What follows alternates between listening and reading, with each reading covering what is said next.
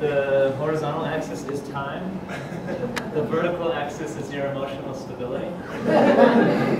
This dashed line is like normal. So maybe some of you like the dashed line is up here. That's okay. So basically there's kind of 4 stages with culture shock.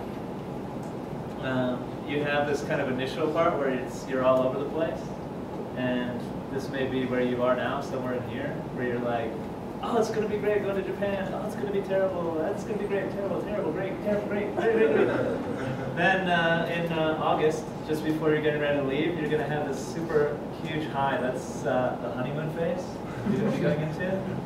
And this line right here is like when you get to Japan, so that's like the peak right there.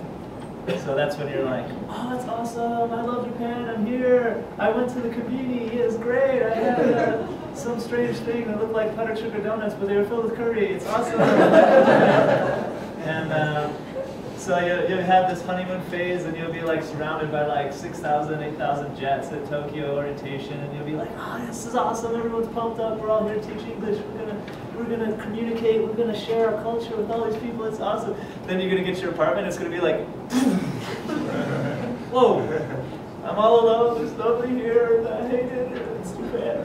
So that's when you hit the culture shock. That's the 3rd phase, or the 2nd phase, however you want to look at it, is the shock phase.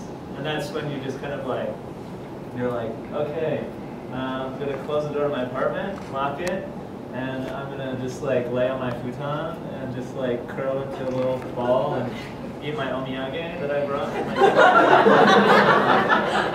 That's the shock phase. And the good news is that eventually, over time, because this is time, this way, so eventually over time, you start to come out of the shock phase, and then you can see like it doesn't go flat right away. It kind of like goes up and down. So you'll have like smaller versions of this over and over again.